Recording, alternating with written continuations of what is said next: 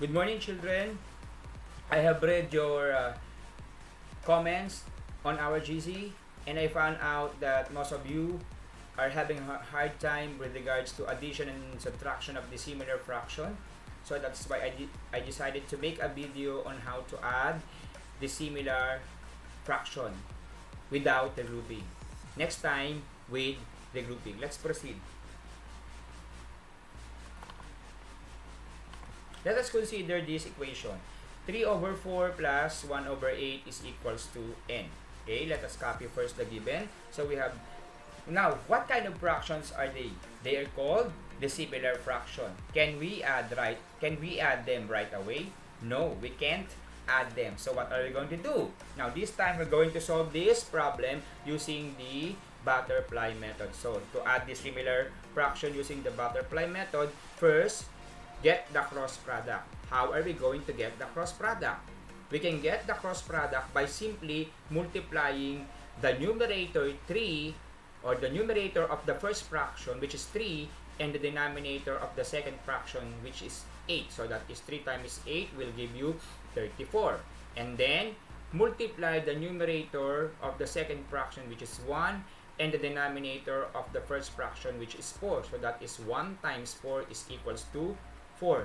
And then finally, multiply the denominators multiply the denominators 4 and 8. That will give you 4 times 8 is equals to 32.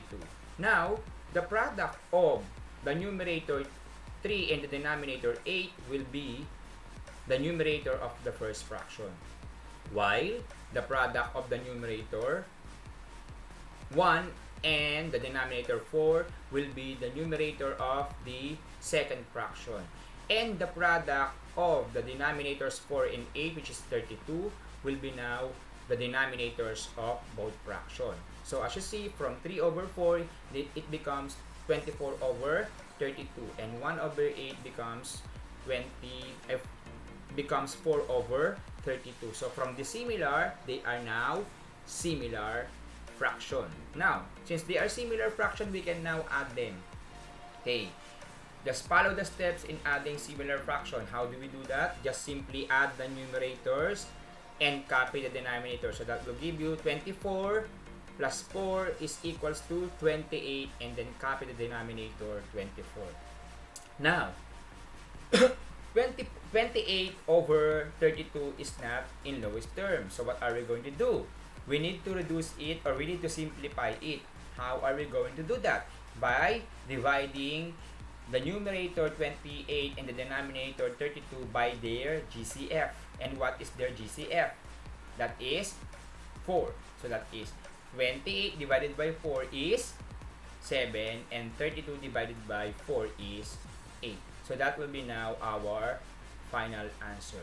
I will give you one clue, children, to tell whether a fraction is in lowest term. Look at the given, or look at our answers. 7, the numerator is 7, denominator is 8. What can you say about the numerator and denominator? They are consecutive. When you say consecutive in Tagalog, it means magkasunod. Now, if the numerator and the denominator are consecutive, the fraction is already in lowest term. Is that clear, children? Let us go now with the next. Okay, let us consider 2 over 6 increased by 3 over 8. So, what do you mean by the word increase? It means addition. So, let us now have this mathematical statement. So, we have 2 over 6 plus 3 over 8. Again, doing the same step. So, get the cross product, multiply the numerator of the first fraction to the denominator of the second fraction. That will give you 2 times 8 is equals to 16. And then, multiply the numerator of the second fraction by the denominator of the first fraction. That will give you 3 times 6 is equals to 18. And then finally, multiply the denominator 6 and 8. That will give you 48. Okay, now the product of the numerator 2 and the denominator 8 will be now the numerator of the first fraction, while the product of the numerator 3 and the denominator 6 will be now the numerator of the second fraction. And finally, the product of the denominator 6 and 8, which is 48, will be now the denominators of both fractions. Again, from dissimilar, they are now similar. That means we can now add them.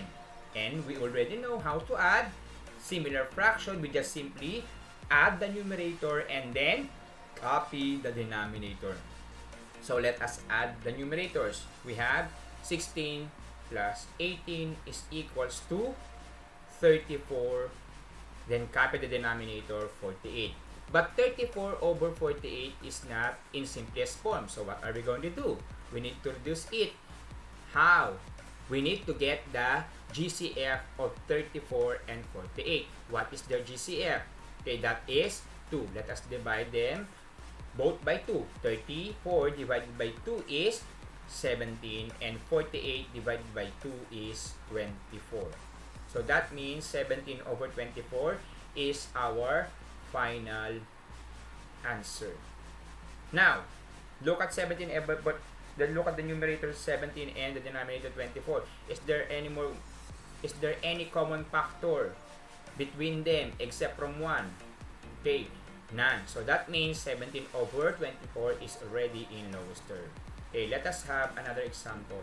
This time, let us have mixed number by mixed number.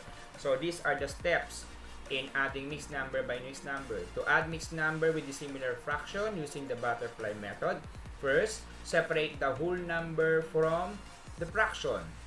Okay, so I will separate first 5 and 2, and then we have 2 over 6 plus 3 over 8. And then, next step is add the whole number. 5 plus 2 is equals to 7.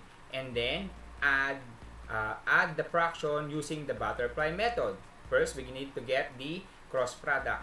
So that will give you now 2 times 8 is equals to 16. That will be now the numerator of the first fraction.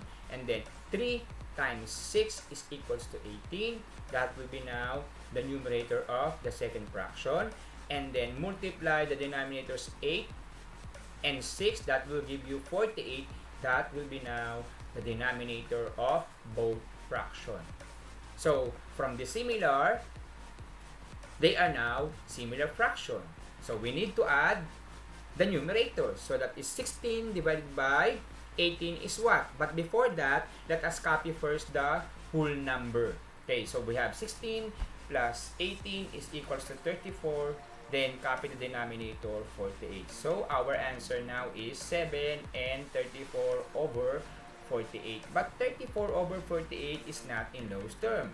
What are we going to do? Again, we need to simplify it by dividing the numerator and denominator by their GCF. And again, the GCF is 2. So we need to divide them both by 2. So first, let us copy the whole number. Okay, 7. That will give you, we have now 34 divided by 2 is equals to 17, and 48 divided by 2 is equals to 24. So now our final answer is 7 and 17 over 24. I hope, kids, you understand our discussion. Now, if you have any question, just kindly text me or chat me so that I will give you some activity on how to add dissimilar fraction. Okay. Next time, I will show you how to add dissimilar fraction with regrouping. For now, okay. Goodbye, children. See you next time.